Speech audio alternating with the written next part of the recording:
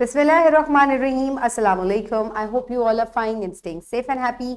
I am your GK teacher, Ms. Farheen, and I welcome you all to your GK class. My dear students, as you know that we are on unit number 1 of your Social Study 3 Remedy Pack. The name of our unit is The Sun. The week is week number 2, and today we are going to discuss SLO number 5. So according to this SLO, the students will be able to recognize that the size and direction of the shadow can be used to estimate time.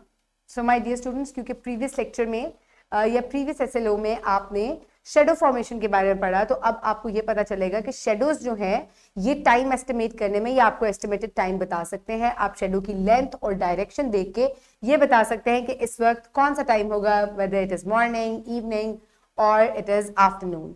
So my dear students, इस SLO को पढ़ाने का purpose भी ये है कि बच्चे जो हैं वो टाइम और शेडो और सनलाइट इनकी जो इंपॉर्टेंस है उसके बारे में बच्चों को अंडरस्टैंडिंग ज्यादा से ज्यादा हो जाए. सो आप next what you will do is आपने इस एसएलओ को केयरफुली रीड आउट करना है. रीड आउट करने के बाद आपने इसको अपनी सोशल स्टडी 3 या जीके 3 की बुक में ढूंढना है. ये कौन से पेज नंबर पे दिया गया है, and after that you will write down the name of the book and the page number here in the blanks. What next you will do is आपने इस SLO को ढूंढने के बाद आपने जो सेकंड QR कोड है विद दिस SLO आपने इसको स्कैन करना है. स्कैन करने के बाद आपने जो वीडियो अटैच की गई है उसको गौर से देखना है, and then you will be able to complete the task given with SLO number 5. So my dear students, quickly complete the homework and in time. Thank you so much and Allah Hafiz.